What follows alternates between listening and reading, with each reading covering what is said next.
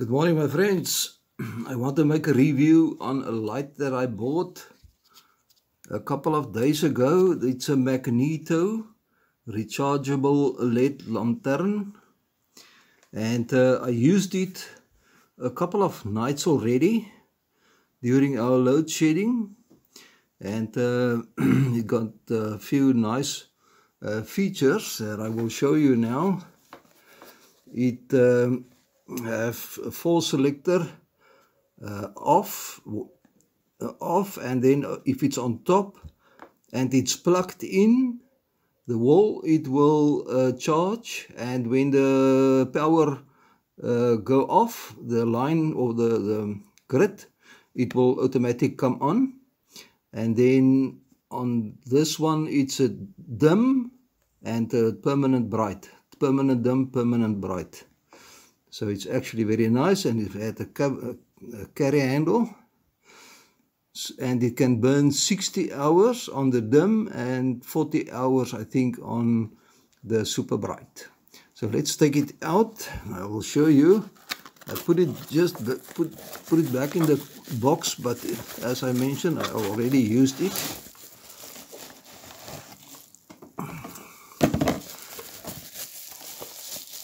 And it's got a USB port as well, and we use that as well to charge iPad. So there you can see how many LEDs it got. And then let's see the brightness. Okay, on this it's now off. So it is now on the, it got no power on the top, so it will burn. So when I plug it now in the socket, it will go down, because it see there is power. I'll demonstrate it now. And then this is the dim. You can see there is only the center ones that shine up, and then all of them shine up. Okay, so let's put it off first. Let's plug it into a socket.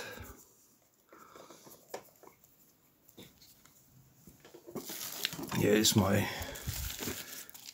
cable on my, okay, so you see there, it's now on charge on the top setting. That's how we leave it at night.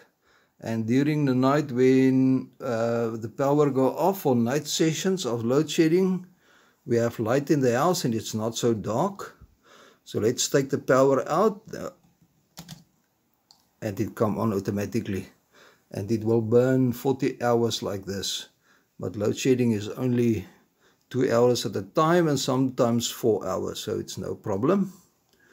So let's put it back, and it goes off on charge. So this is very nice, and there's the carry handle.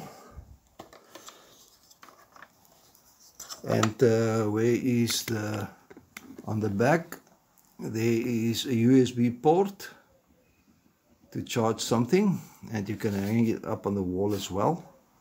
I did not check what is that. It's DC 9V in. If you can use it with a 9V battery charge, probably, but I didn't give attention to that. Let me show you the battery. I just want to open it. A little bit difficult with one hand. Okay, it's open now. All the wires can you put nicely in there. And this is the Magneto. It's a nice small battery. Okay guys, so this is just a quick overview on my Magneto lamp.